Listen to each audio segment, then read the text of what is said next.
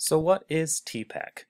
TPACK stands for Technological, Pedagogical, and Content Knowledge, and it is composed of three areas of knowledge: technological knowledge, pedagogical knowledge, and content knowledge.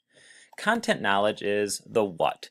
This is the actual subject matter that is to be learned or to be taught. For example, science, math, or history.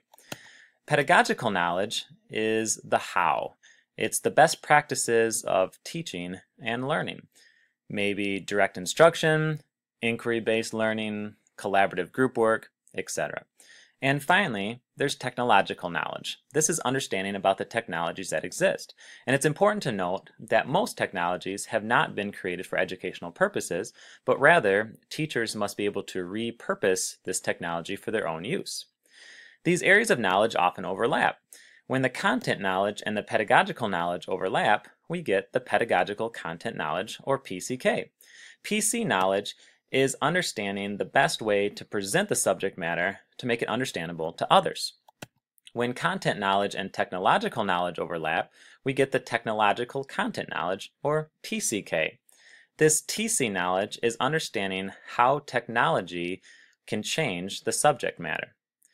Finally, when pedagogical knowledge and technological knowledge overlap, we get the technological pedagogical knowledge, or TPK.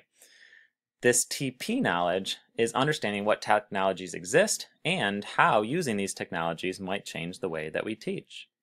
The goal of good teaching, then, is to find the intersection of these three different types of knowledge. This intersection is what we refer to as TPACK, Technological, Pedagogical, Content Knowledge. Want to learn more about TPACK? Please visit tpack.org.